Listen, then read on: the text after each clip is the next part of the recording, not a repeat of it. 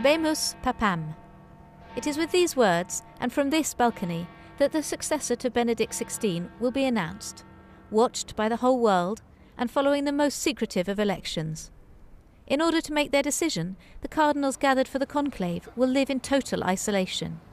They will be staying here in this guest house close to St. Peter's Basilica, and twice a day they will go this short distance to enter the Sistine Chapel. Conclave means with key. When the cardinals cross the square, one of the busiest in the Vatican, the traffic has to be stopped. There is also an electromagnetic system that blocks all mobile phones. The idea is that the cardinals can communicate with each other, but not with the outside world. The vote will be cast below Michelangelo's frescoes, by secret ballot. According to Catholic doctrine, the election of a new pope is also a divine decision.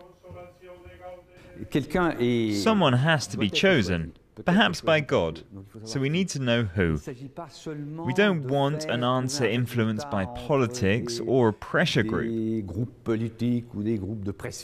It's important to put oneself in a spiritual position. The conclave has this very spiritual dimension of shared prayer. There are 115 cardinal electors who can vote. One of them will be chosen, with at least a two-third majority. There are of course a few favourites, but the conclave tends to go against the predictions. Conservative or reformist, in the field or theologian.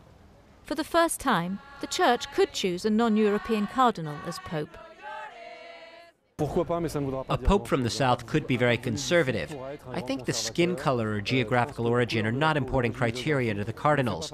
What's important is the caliber of the candidate. Will he act according to the Gospels? Can he cope in a crisis? Because as we've seen, the Catholic Church is subjected to numerous crises. The task facing the next pope will be immense. Numerous scandals have tainted the image of the Vatican, and in Europe, the Church is in difficulty, and Catholicism is in competition with other religions.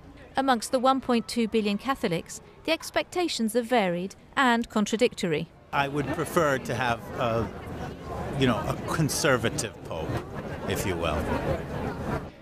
The fundamental teaching of Christ must be respected. That's obvious.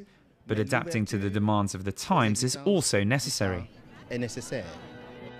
Before being presented to the world, the man chosen must accept the position and choose his papal name, and then put on his new robes. The papacy's accredited tailor has already prepared 3 sets of garments in 3 different sizes.